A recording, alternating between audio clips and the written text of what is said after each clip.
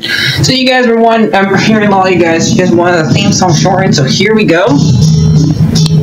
This girl reviews movies, games, and books. Sometimes she plays them. So does that, and when she does it with the cat, does that make her crazy? Does that make her crazy? Probably. So, it's shorter. There you go. Crazycatlady or Martha Butler does not own any trailers or pictures. I use them under fair educational for and entertainment purpose. Blade, it's like it's all they did. Well, those years ago. See? No, I don't want to do any more of it. Hi everyone, Martha here. So today we're talking about episode 10 and episode 12 of Avatar. Why are we skipping episode 11? Because it's not really that big. Deals this Iroh finding a ship, and it's the pirate episode, and we find out that Zuko has well, that's episode 9, but still, we're just gonna skip some episodes, and I told you I was only gonna review some episodes of Avatar that I find important until the live-action show comes on Netflix. And I think the next 2 episodes are important, are 10 and 12. So 10 is when we meet Jet, and Jet is kind of like, I don't know, he reminds me of Peter Pan in a way, because he's a leader of a bunch of kids, and he kind of goes crazy, just like, as you've read Peter Pan, he kind of goes crazy, and I mean the real Peter Pan, not Disney Peter Pan. So they stop at an island. They stop somewhere. Aang, Katara, and Sokka, and they almost get captured by a fire place, a fire tribe, whatever it's called, the Fire Nation. And Jet and his freedom fighters save him, and it takes a while. Right away, Sokka doesn't trust him because of his instincts, and he helps Jet attacks an old man who he thinks is trying to kill him, which we don't really know because we never hear the old man's side of the story, because he like Jet shows Sokka a sword that had like some poison in it to kill Jet, and we don't know because like I said, we don't know his side of the story. And Jet wants to take down a Fire Nation camp, but it has kids and children, kind of atomic bomb situation, where instead they use atomic bomb, they use a dam. And Sokka is worried about the innocents, like the women and children and people who are not there, who are not Fire Nation soldiers. So he tries to warn Katara and Aang about it, but at first they don't believe him, and then they had to like have see it for themselves after they were like lived in geysers using their water using the waterbenders powers. And then once Katara figures it out, she ends up freezing water on top of Jet, and realizing that he has become the very monsters that killed his parents and her mom. And man, watching this episode shows that this show can be for both kids and adults, because the fact that they're showing things that when the show's about war, and there's this literal war going around, it shows this show can be for adults. And this episode kind of shows it because Jet was just trying to fight the Fire Nation, but he forgets that there's innocents out there.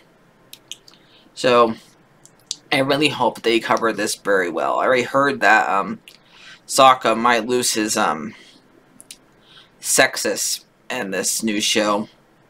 And the thing is, when he acts that way in this cartoon, it's because of the time period.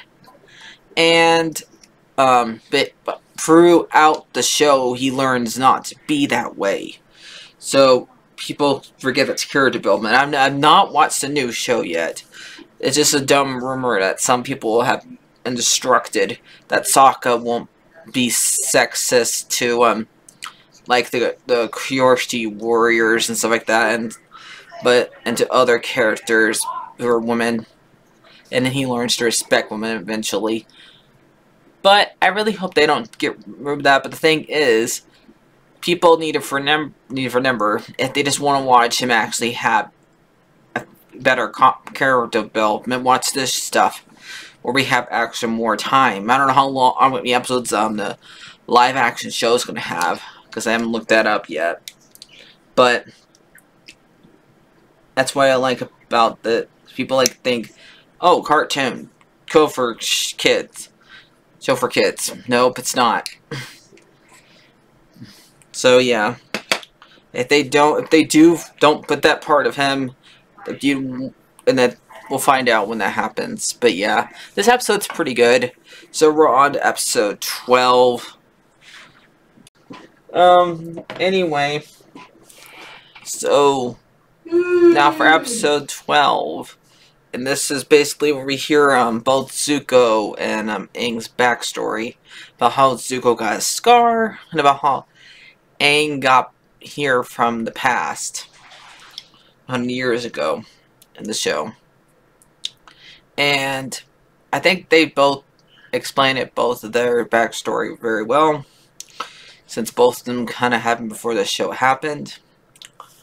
And so what basically, let's start with Zuko. Zuko ends up getting attacked by his dad, who we don't get to see what he looks like, because he said that sacrificing the young and inexperience is wrong, because one of the generals in the Fire Nation said that we should send people who were just freshly trained set out to die.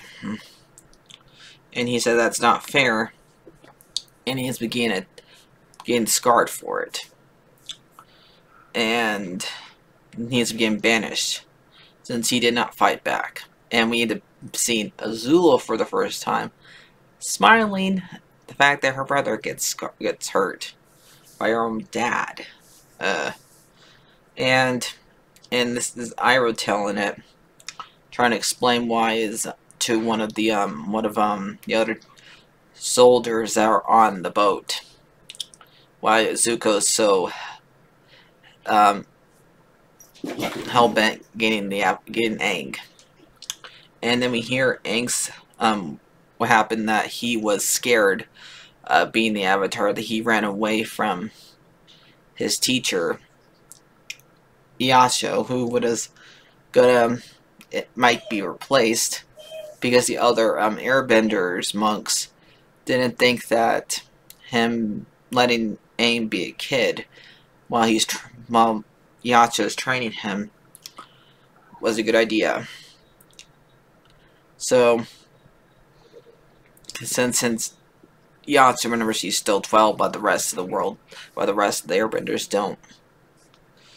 So, and like an old fisherman tells him, like, you're the Avatar, one who abandoned the world, and like and he like, I must imagine the last 100 years of war. I mean, and once Aang like gets brought back from like running away, and then now he feels guilty about it because he realized, he thinks if he would have stayed, he could have helped the other Airbenders live, but Katara thinks that if you stayed, you would have died. And the thing is, he would never known. And so they go and save Sokka and the fishermen. And then the fishermen realize, if you weren't here, I would have drowned. So ends up thanking him. So I do like these two episodes. They're important to the show. And I really hope the new show covers them to the best way possible. So, yeah. So I'll see you guys later. And that's really it for these two episodes. I'll pick which ones I'm going to talk about next. Probably just going to be 2 episodes each time, up until that live action show comes out. So I'll see you guys later. Like, share, and subscribe, and goodbye.